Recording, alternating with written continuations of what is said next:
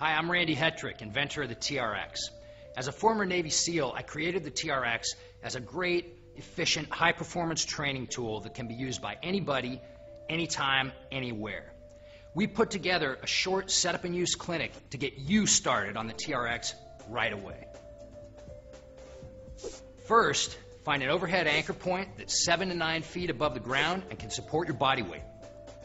The most important thing to remember when anchoring your TRX is to position the suspension anchor so that the black loop hangs about 6 feet above ground.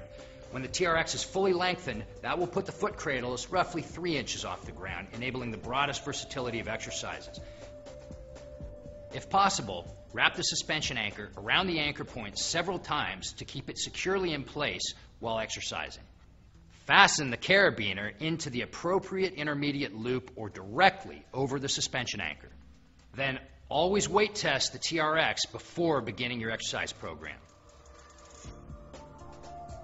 Adjusting the length of the TRX enables hundreds of different exercises to be performed on it, and it also allows you to customize the length of the TRX to accommodate your body size and achieve the resistance level that's just right for you. For most standing exercises with the TRX, you'll want it adjusted about mid-length. To do that, grasp the cam buckles, depress the thumb tabs, and let it out to about halfway.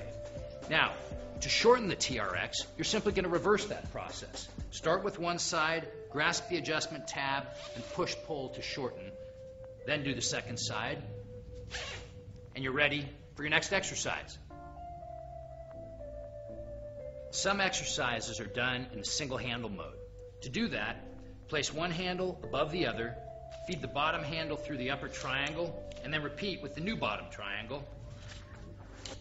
Tug on it to lock it down, and always remember to weight test it and make sure that you got it right. For most exercises from the supine or face-up position on the ground, you'll want to put your heels into the foot cradles. Lengthen the TRX 8 to 12 inches off the ground and sit down. Hold each foot cradle between index finger and thumb, roll onto your back with your knees tucked in, and drop your heels into the foot cradles. For exercises done in the prone or face-down position on the ground, you'll need to put your toes in the foot cradles. Again, lengthen the TRX 8 to 12 inches off the ground and sit down.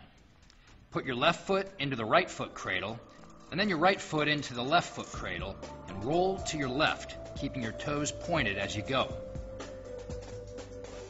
There's a wide variety of indoor and outdoor anchoring solutions for individuals and groups using the TRX. The outdoor user can use trees, posts, chin-up bars, or other high, sturdy objects that can support your weight. At home or in a hotel room, you can attach